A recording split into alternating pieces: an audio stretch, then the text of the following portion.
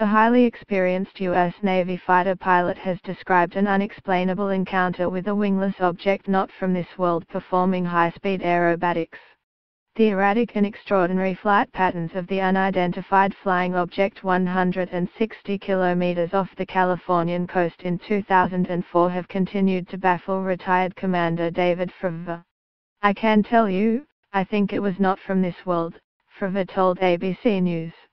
"I am not crazy, haven't been drinking. It was, after 18 years of flying, I have seen pretty much about everything that I can see in that realm, and this was nothing close." Fravor's cockpit vision captured the logic-defying encounter, and has been broadcast just days after it was revealed the Pentagon spent $22 million a year on investigations into UFOs between 2007 and 2012. The existence of the Advanced Aerospace Threat Identification Program had never previously been acknowledged by the U.S. Department of Defense.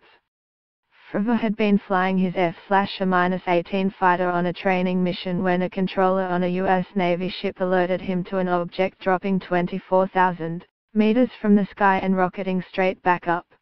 As Fravor and other jets began to sweep the area, one pilot noticed an unusual object, about 12 meters long, shaped like a tic-tac hovering above the ocean. The UFO then began to perform a variety of aerial maneuvers that stunned the pilots who were flying for the biggest and most sophisticated military machine on the planet. "I have never seen anything in my life, in my history of flying, that has the performance, the acceleration. Keep in mind this thing had no wings," Fravor said. "We look down, we see a white disturbance in the water, like something's under the surface, and the waves are breaking over, but we see next to it, and it's flying around, and it's this little white tic-tac, and it's moving around, left, right, forward, back, just random," he said. Fravor and the other pilots dropped altitude to investigate, and the wingless object began to mirror their movements. "I don't know if it was alien life, but I will say that in an infinite universe, with multiple galaxies that we know of, that if we're the only planet with life, it's a pretty lonely universe," Fravor said. The former U.S. Navy pilot said, to his knowledge, the military had not investigated the strange occurrence any further. Although the Pentagon has insisted its Advanced Aerospace Threat Identification Program has been shut down, others claim it is still in operation.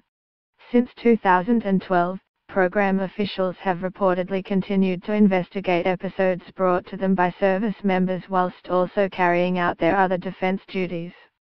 Officials with the program told the New York Times they studied videos of encounters between unknown objects and American military aircraft, including one released in August of an oval object, roughly the size of a commercial plane, which was chased by two fighter jets off the coast of San Diego in 2004. The U.S. has repeatedly investigated UFOs. In 1947, the Air Force investigated more than 12,000 claimed sightings. Copyright 9 Digital Proprietary Limited 2017.